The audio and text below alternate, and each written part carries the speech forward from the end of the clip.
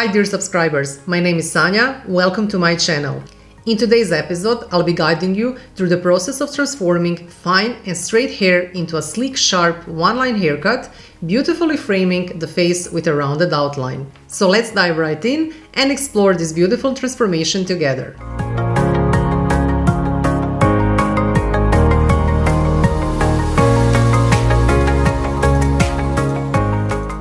To begin, I'll be focusing on creating a symmetry using a middle parting. Then, starting from the highest point of the head, I'll create another section that extends from one ear to the other. Next, I'll proceed by extending the central parting down the back of the head.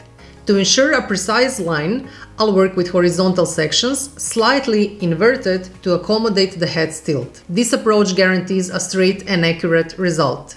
To start, I'm using a comb to gently create tension, forming a cutting guide for the initial steps. It's all about building a solid foundation, and this step is one of the fundamental basics in achieving our desired haircut. Moving on to the next section, I'm using a parallel sections, mirroring the first one to maintain a consistent and seamless outcome. As the hair increases in density, I'm dividing another section down the middle, roughly as wide as my fingers. This approach will assist me in preserving the symmetry of the haircut. Moving forward, I rely on my fingers to apply the necessary tension while working. Also, remember to maintain a parallel hand or finger position with the section you've separated. It's crucial to consistently align your fingers to ensure accuracy. Don't overlook the importance of occasionally inverting your fingers to uphold the sharp corners of the line. This attention to detail will contribute to the overall precision of the haircut. I continue to replicate these steps until I reach the crown of the head. Consistency is the key to achieving the desired result.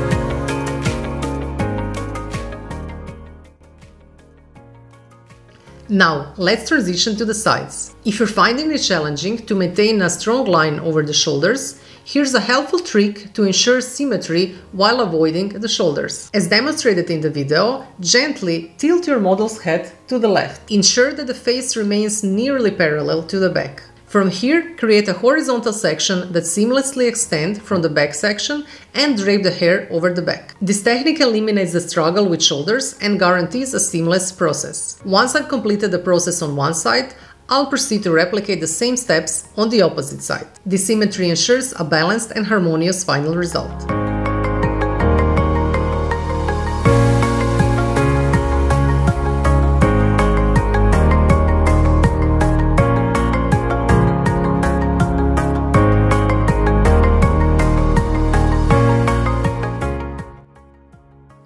As we move towards the front, my focus is on shaping a delicate and subtle rounded outline. This nuanced detail will infuse a soft and graceful dimension into the haircut's texture. I've divided rounded sections that align harmoniously with the natural contours. It's important to note that for symmetry, your positioning should be in front of the model rather than at the back. Your body's alignment plays a crucial role in shaping various forms effectively. As you can observe, I'm using a low angle while lifting the hair, consistently directing it towards the core of my body. This technique will help me preserve the corners and the length that I established at the back of the haircut. After establishing a guide, I transition to working with mirrored sections while sweeping the hair forward. Beginning with the second section, I opt for a point cutting approach only at the middle section rather than a sharp cut. This choice prevents the creation of sharp lines within the face frame, resulting in a more natural and blended appearance. In the third and final section, I exercise caution while gently over-directing the hair forward. My approach involves utilizing the natural roundness of the head ensuring that the hair follows this curvature rather than forcibly pulling it over the top.